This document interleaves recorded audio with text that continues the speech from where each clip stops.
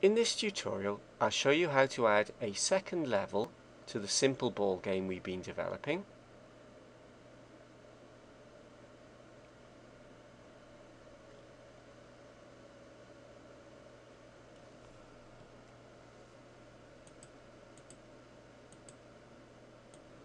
Open the file from the previous tutorial in which I showed how to add dynamic text. You can make the file yourself or download it from my website.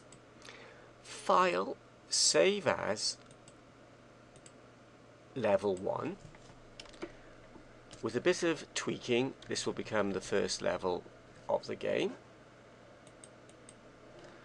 File, save as, level 2. With a bit more work, this file will become the second level. In the level 2 file, I'm going to replace the game board with a new, more difficult board. I've already made the new board in a separate file. Now I need to append it into the level 2 file. File, append, go to the folder where you have your new board, select the file, go into the object folder, select the board, link append.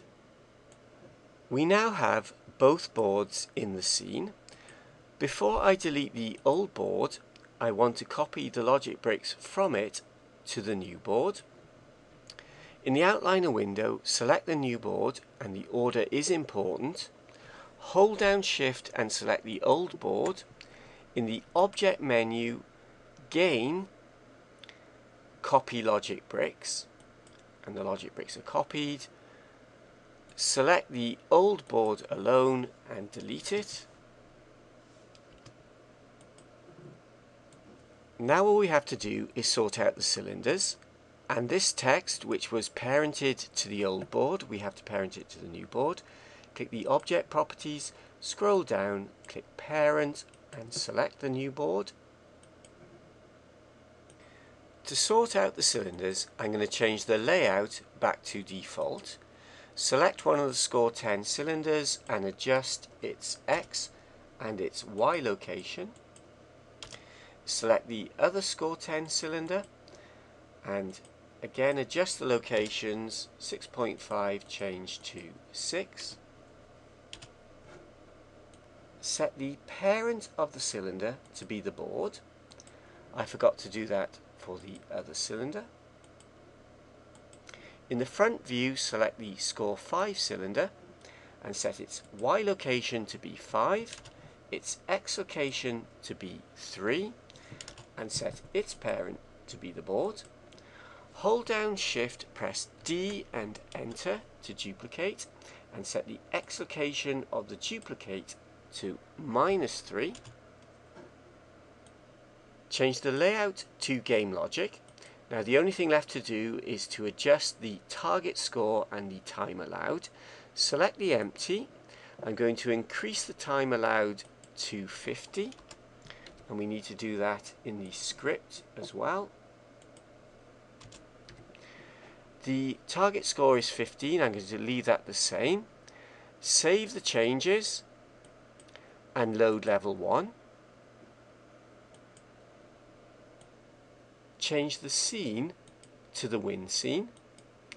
Add a delay sensor, an AND controller and a gain actuator. Set the delay to 120 with 60 ticks per second. That will be 2 seconds. Click the File Browse button and select level 2. Connect that up,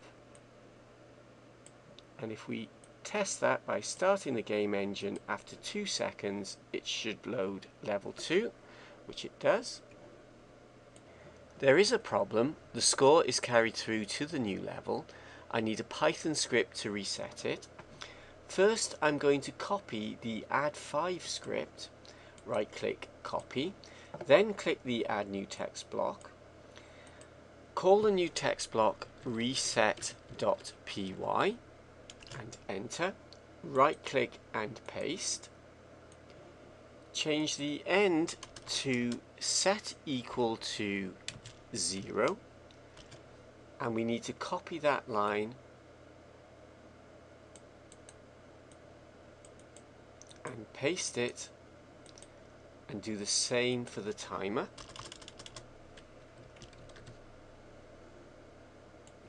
Add a Python controller and connect that to the new script, reset.py.